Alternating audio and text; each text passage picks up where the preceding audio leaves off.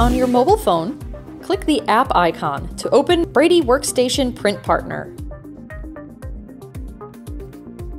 A menu will automatically appear upon startup to open a template file. You can import your file from Dropbox, Google Drive, OneDrive, or from your local SD card. For this example, we will select the Open folder and take a sample file saved on our SD card. This label has only one field on it, but other templates may have more fields. Tap on the pencil icon to change the data. Once you are in edit mode, you can simply tap on the text to change it.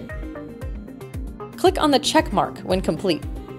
Tap on the eye icon to see your final label. Then, click on the printer to print the label. You can also insert a sequence or import data. Tap on the keyboard icon to change the data type. You will see the sequence and CSV import option. Tap on the second icon that looks like a series of papers. This is the CSV import tab. Now you can set a start and end value.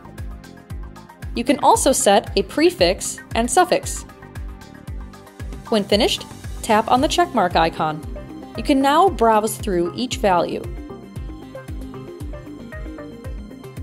To go back to the preview window, tap the eye and select the printer to print your labels.